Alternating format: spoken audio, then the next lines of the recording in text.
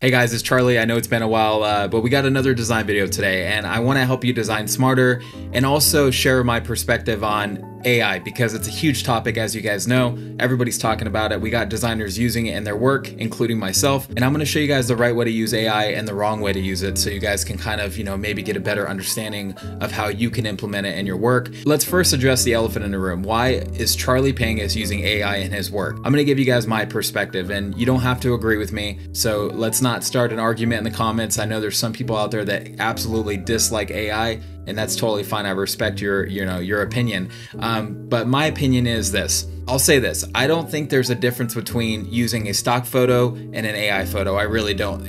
They're both tools that we use as graphic designers to, tell a story and to create something that we imagine in our brains, right? Unless you're like a painter or a really skilled photographer, you might not have the ability to create what you imagine, right? So you have to look to websites like Envato Elements, Unsplash.com, Pexels, etc.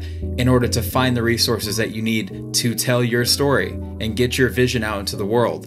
And I don't think there's anything wrong with that. I think AI just enhances that process and speeds up that workflow because now we can, do things like type out a prompt and get instant results, instant gratification, really, and generate the images that we need or the assets that we need to create our design. So I do think that there's obviously the aspect of, well, where is AI generating these images from? Like, where is it taking inspiration from? Is it stealing all that stuff? And honestly, I've yet to see proof that AI, like Midjourney, is stealing from people and using it to generating an image. I have yet to see that. If somebody can provide me proof that there's a one-to-one comparison that, hey, this image that you generated, here's the original that it stole from. It's just a tool for me. That's really all it is. And I think it's part of our life now, and we have to get used to it and embrace it or, get left behind. And if you're not using it, you're probably already behind. So I'd rather just stay with the times and get used to it. All right, so I'm in Photoshop and I have my AI generated image that I use Midjourney to generate.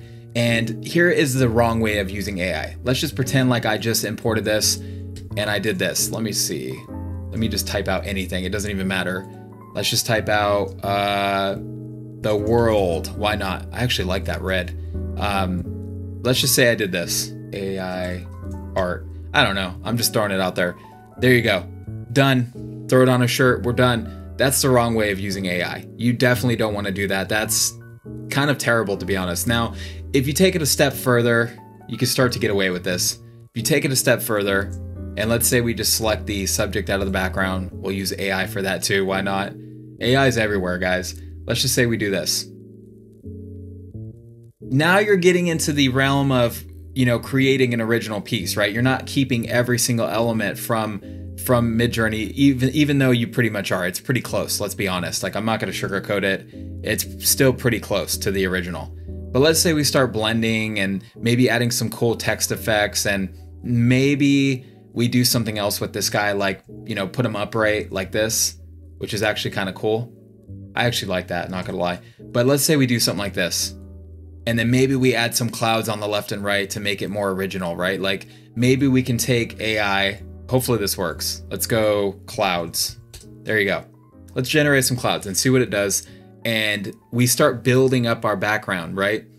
Now it's becoming our own. We're making this AI generated image our own. And I think that's what it's all about. So that did not work at all. Like, what the hell is this?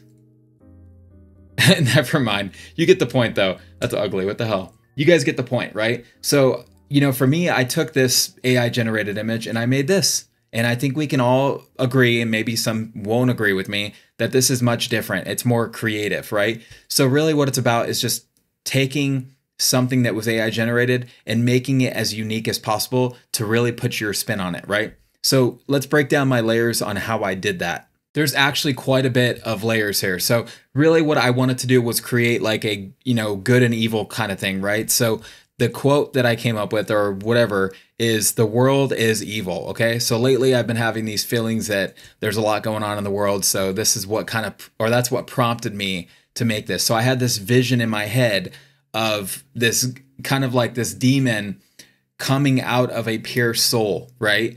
Like the guy is being cleansed or something. And that's kind of where I came up with this. So using Midjourney, I typed the prompt in and I was able to generate this image. So I already knew that I needed to take the original. I don't know why I deleted it. Let's go back. So essentially what I did is I took the original, let's rotate it, and I created a duplicate copy, okay? Duplicate copy here. And I just masked out the horn or the horns. Simple. I took it and I cut it out. Filled this with black. And then obviously I did some blending and stuff. So I filled that with black. I got rid of it. And you can also use generative fill for this. So we can do this and see if it will get rid of it. Sometimes it does a terrible job, but it's okay. But that's pretty much what I did. I created one version that didn't have horns. So I can use that, you know, same character multiple times. There you go. So it did a really good job. So that was like basically version number 1. And as you can see, it's still there. And then all I did, honestly, guys, was I duplicated it. And then I got rid of that generative fill. And I had 2 different versions now. So that's the base for this design, okay? Now, obviously, there's a bunch of effects and stuff. So you got to factor that in. So let's break down the design. We have textures and we have a gradient map, which is kind of the main engine, let's call it, of this design. And I'll show you guys the exact colors I used. So these are super important. Like this is exactly how I got this flaming look. So really, it's just placed above the main layer group here, and it's clipped with the levels adjustment under. Now, the levels is basically just allowing me to control the shadows, midtones, and highlights. That's literally it. So let's say I want the shadows to be more crunchy. I have full control over that, which, not gonna lie, looks pretty cool. And we can take the midtones and do the same thing. Obviously, the highlights do the same thing. So you can see how I set this design up in a way that gave me full control over the design or the layers, I should say, and the tonal ranges. The tonal range is the most important thing to think about when you're designing. Like, if you don't have control over your tonal range of your image, you're not going to be able to control, you know, things like lighting and, you know, styles and stuff like that. Like, you really have to understand what an image is made out of, and it's made out of different tonal ranges, right? And obviously, you know, there's different colors as well, right? But the main thing is shadows, midtones, and highlights. When you light up an image, I'll give you an example. If you look at me right here, right? I'm probably going to have one side of my face that's more shadowed than the other side because I have a light right here. This is my light source, right?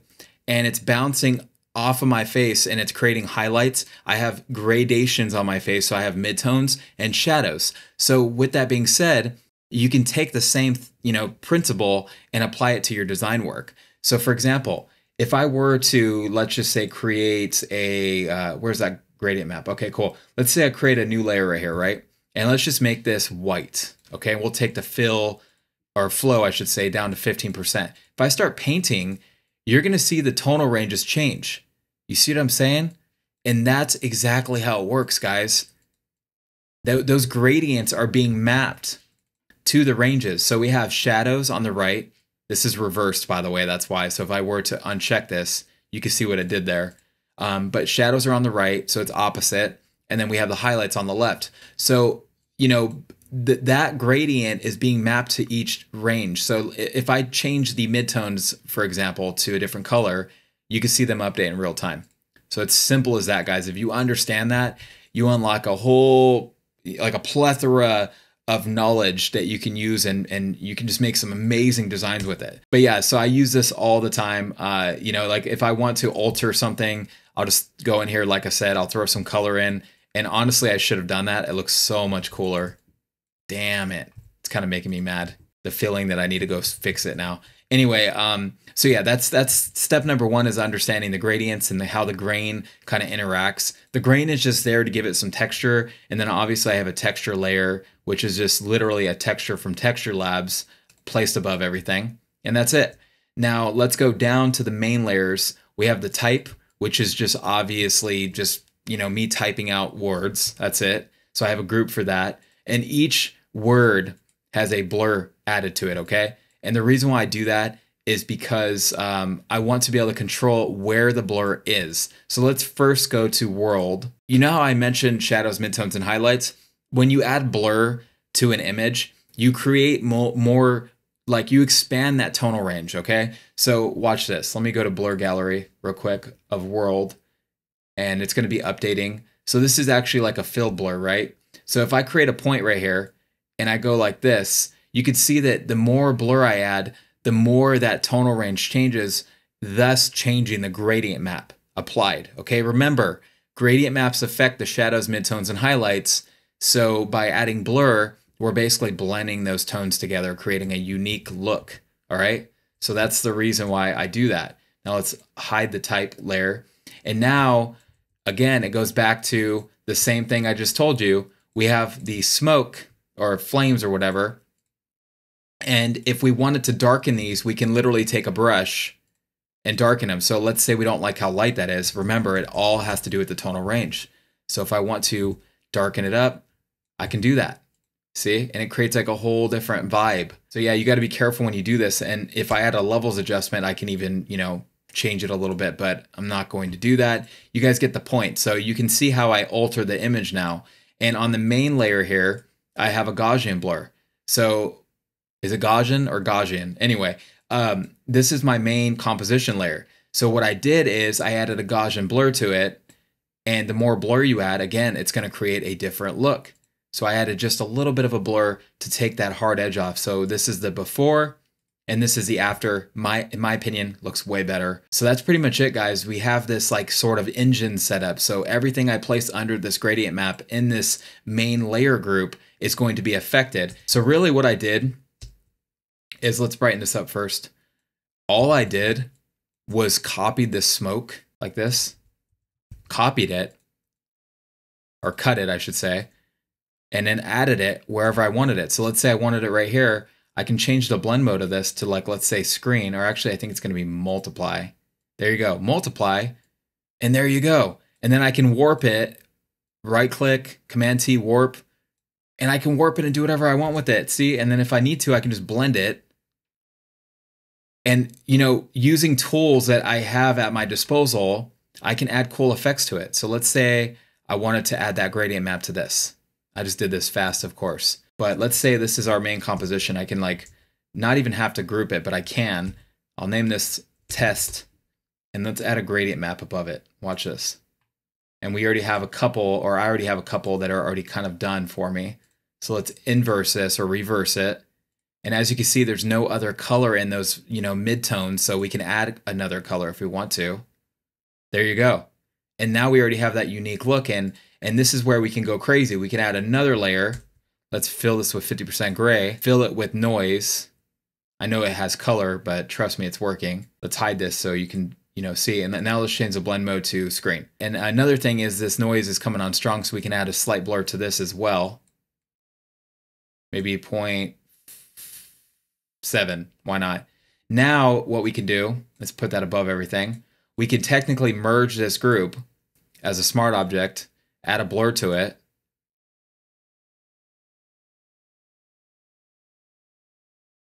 There you go, my friends.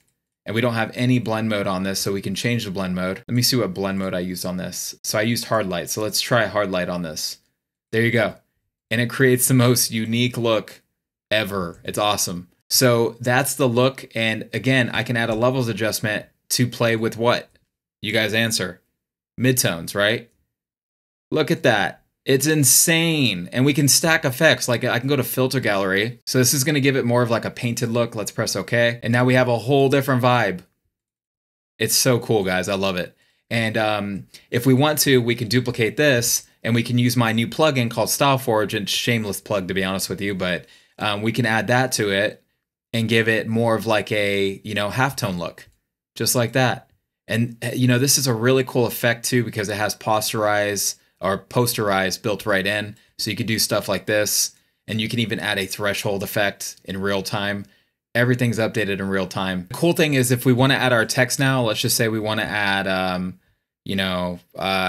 don't know, create something like that. Who cares? Why not? Let's throw that on there. There you go.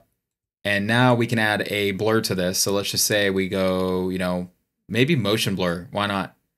Rasterize. When you go to apply that blur, it's going to automatically, be affected by everything that we just placed above, which is that that noise layer, and that overlay layer. So everything's, you know, affected by that. So you can do some really cool stuff doing that too. Use AI correctly, but don't be scared of it, man. Just use it. It's a tool. Stop bitching about it. Don't just slap AI images on a shirt and call it done. Be smarter than that. But I hope you guys enjoyed the video and got some value out of it. If you did, please subscribe. I'm trying to build this channel back up. It's been a while. My name's Charlie Pangus. I'll catch you guys in the next one. Peace. Do people even say peace anymore? Honestly, real question. All right, bye.